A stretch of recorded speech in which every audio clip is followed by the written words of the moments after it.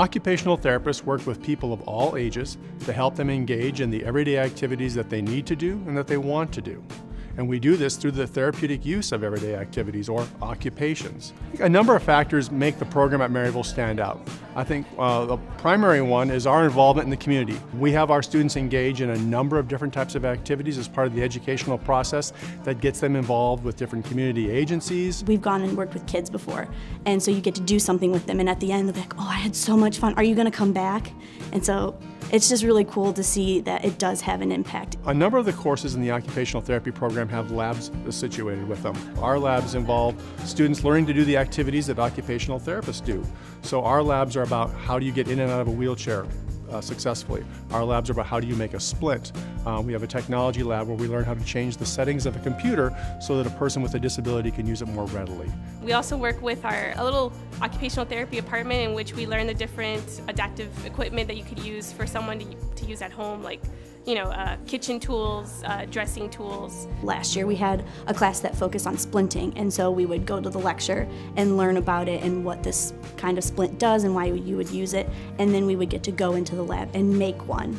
And so that was a really valuable experience because it's real life. It's not just, well, I think I could do this and this is the steps that you would take. It was implementing it and really getting to see the final result. And another, I think, unique aspect of our program is that we rely heavily on the use of technology to facilitate learning. All students in the occupational therapy program receive an iPad, and we use it extensively throughout the curriculum.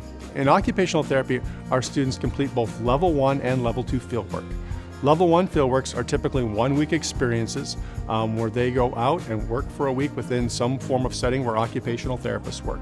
Our Level 2s are more formalized. Those are 2 12-week experiences where students are basically working full-time on developing their clinical skills. I did shadow a pediatric occupational therapist, so that gave me a little insight into how pediatrics works, and we've been learning a lot about what the different fields are, which has made me love occupational therapy more. Occupational therapists work in a wide variety of areas. Many people think of the medical settings first, hospitals, clinics, in- and outpatient centers, but we also work with people in their homes as part of home health. It's a cool feeling because to us and to someone who is typically developing or normal, it's so easy. Oh, well, you get dressed, you put one arm in and then the other, you put your socks on and then your shoes, but to some people that's a 2-hour process. And so the fact that we can come in and do it and give them the tools and the strategies to do it themselves in a shorter amount of time so they can get on to the other things they need to do, that's just awesome, and it makes me feel so good because they can live their lives the way they want to.